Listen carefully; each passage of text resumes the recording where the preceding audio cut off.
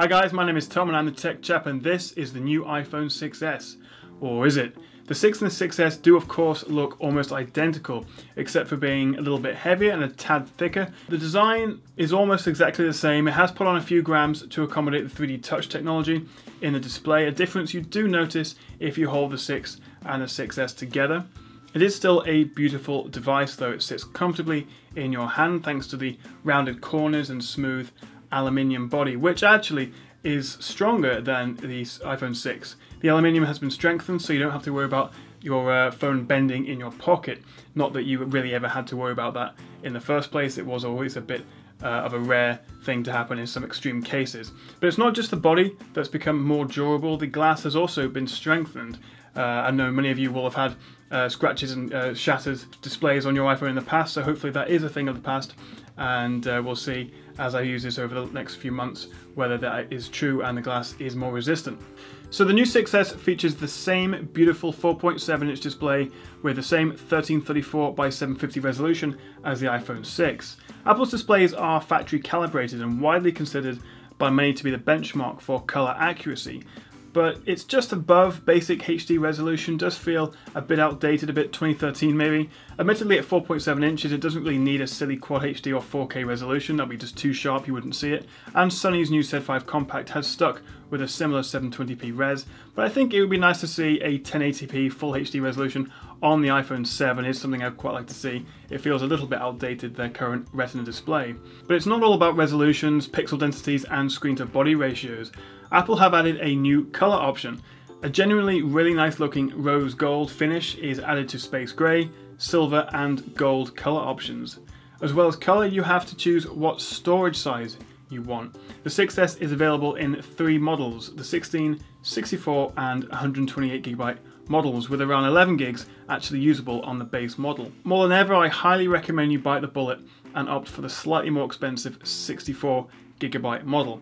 Not only are new apps generally getting larger in size as they make use of the more advanced hardware in the actual devices, but thanks to the new live photos feature and the support for 4K video recording, you're going to use up that space quicker than ever. So rather than rationing your storage and worrying about whether you'll have room for the latest iOS software updates in the future, I would highly recommend you do go for at least the 64GB one. I know it's more expensive, but I think you'll kick yourself if you don't. Inside we have a new A9 processor alongside 2GB of RAM, a first for an iPhone, which makes this significantly more powerful, and it is reflected in the benchmarks, but not quite so much in real-world tests. So where can we see the better performance? The most obvious example is boot times, which compared to the iPhone 6 are significantly faster. As well as that, the already impressive Touch ID has seen a bump in performance too. Compared to the iPhone 6, the new 6s is significantly faster to register your finger and unlock the phone, and from my tests this also seems ever so slightly more reliable as well. But generally the performance on the 6s isn't a particularly big step up over the iPhone 6. It is definitely the fastest iPhone you can buy, and does offer some noticeable speed improvements when it comes to load times of intensive apps, boot times, and general sort of just use with intensive games and applications. But if you're opening things like messages, music, social media, just browsing the home screens, perhaps flicking between tabs and apps, you don't really see an improvement because, well, the iPhone 6 was already so fast. This is of course largely down to the incredibly well optimized iOS software. If it's running the latest iOS 9.1, any iPhone that can take it from the last couple of years is nearly as fast and smooth as each other.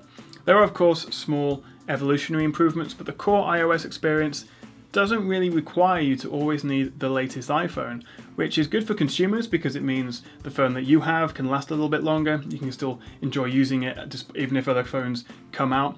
But it also means if you're someone who likes to be on the cutting edge of technology and always have the fastest and greatest hardware, you won't always see a huge performance benefit getting the latest phone, and that's what we're seeing here. It is faster, it is better, but it is an evolutionary upgrade. If I asked you what you wanted in the next iPhone, I doubt the idea of a deep press offering a sort of middle mouse button feature called 3D Touch would have been at the top of your list.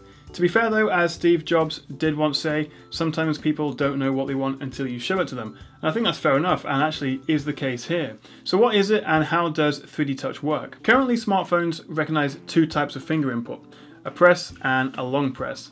Now Apple have introduced a deep press, or what they are calling 3D Touch, which is a technology they first introduced on the new 2015 Mac. Where apps have been optimized to recognize a 3D touch, it does offer a genuinely quicker way of accessing certain key features.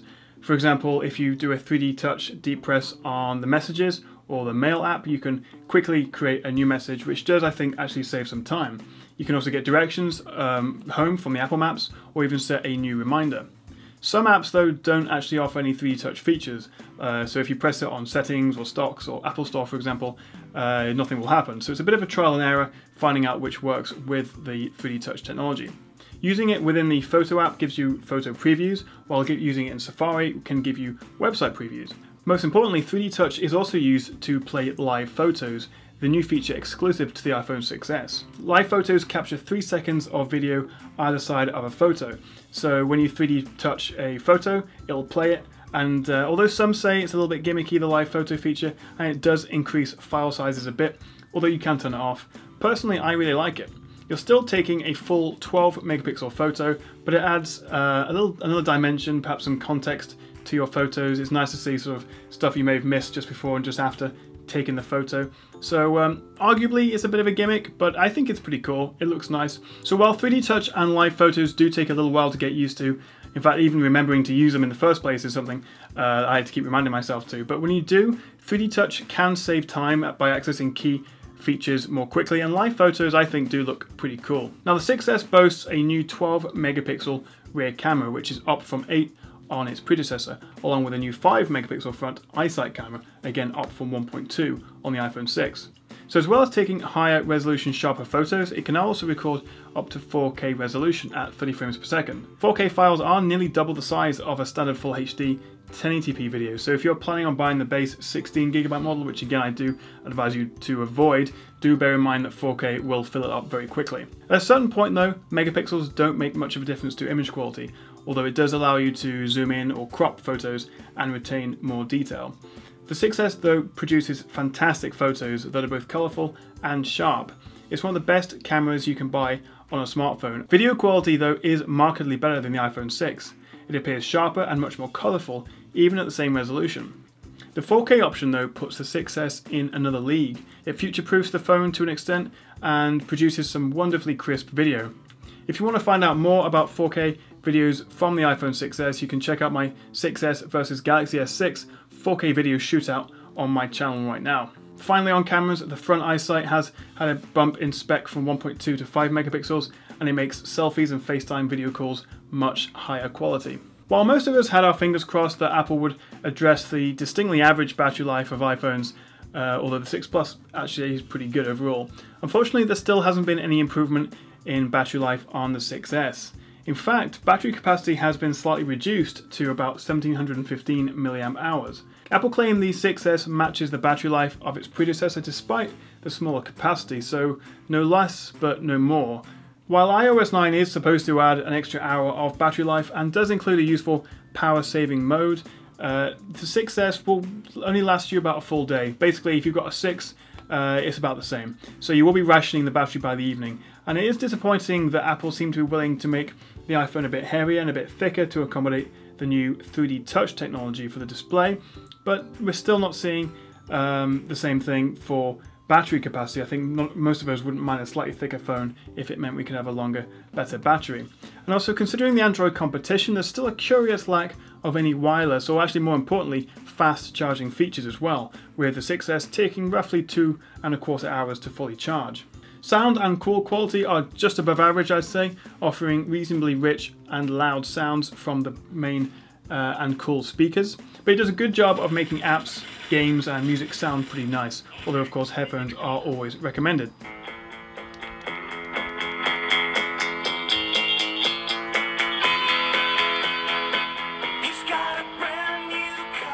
Of course it doesn't compete with the stereo speakers on Sony or HTC phones, for example, but it's still pretty good.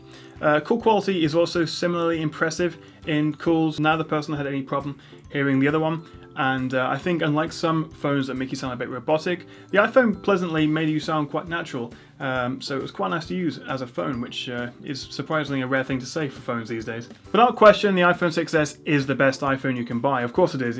Why would they release one that isn't the best one? But the question is, should you buy one? Is it worthy of an upgrade? And do the improvements make it something that you should be really going out to buy right now, or perhaps you can wait for the iPhone 7 in a year's time? Well, I'd say if you're an iPhone 6 user, it's definitely not worth the upgrade. Live photos are kind of cool, a little bit gimmicky perhaps. 4K video is nice, and the upgraded camera is obviously one of the most important features, as well as the performance, which is most noticeable in intensive games. But generally, you're not really going to see it. Side by side, you'll notice the differences if you're comparing video quality, if you're comparing app load times. But I'd wager day to day you wouldn't really know the difference. I had to keep reminding myself to use a 3D Touch and the live photos because I kept forgetting that they existed. They weren't really things that I felt I needed to use every day. To be fair, the 3D Touch I think does save some time. It makes opening new messages a little bit quicker, for example, but it's something that you don't really need. If you own an iPhone 5S or earlier, I would definitely say it is worth upgrading to though. And I would also say it's worth upgrading to the 6S as opposed to, say, the slightly cheaper now iPhone 6, because although I'd say it's not worth going from the 6 to the 6S, I would still opt for this one because it does have that 4K recording capability and the 3D Touch, which makes it perhaps a little bit more future-proof as a phone. So I wouldn't skimp on getting the iPhone 6 if you're upgrading from an earlier iPhone or an Android phone. In terms of what storage option, I'm not going to go on about it much more, but I would really highly recommend the 64 gig one. As I say, this is actually the 16, and I only have about 12 usable. And after just filming for about 15 minutes on 4K, it was full, and I had to delete some apps. So it really is not worth having to ration your storage the entire time you have your iPhone. Reports have said that people who buy the 16 gig will then buy the bigger model the next year, so just save yourself and get it this time and you'll enjoy your phone more. So overall, definitely the best iPhone phone you can buy. The 4K and video and camera performance is still exceptional, class leading, and the performance is really, really quick. I was really impressed as well just how much of an improvement Touch ID was. It's not something you really think about a lot, but if you're doing it every day, in fact you're doing it dozens of times a day, unlocking your phone with your finger, then you are saving a few seconds every single time, which is nice. So absolutely, I'd recommend this phone if you're an iPhone lover, or even if you're an Android lover. It's definitely worth considering. I tend to use a Galaxy S6 day to day, and I'm sort of on the fence of whether I might swap to this, so we'll see about that. So thank you very much for watching this full review of the iPhone 6s. On my channel you can find a 4K comparison versus the Galaxy S6. You can also find a iPhone 6 versus 6S 1080p comparison, as well as a Touch ID speed test and a general speed test, and there'll be loads more iPhone 6S goodness to come, so it's definitely worth subscribing. So let me know what you think in the comments. Thank you very much for watching, and please do like and subscribe, and we'll see you again on the Tech Chat.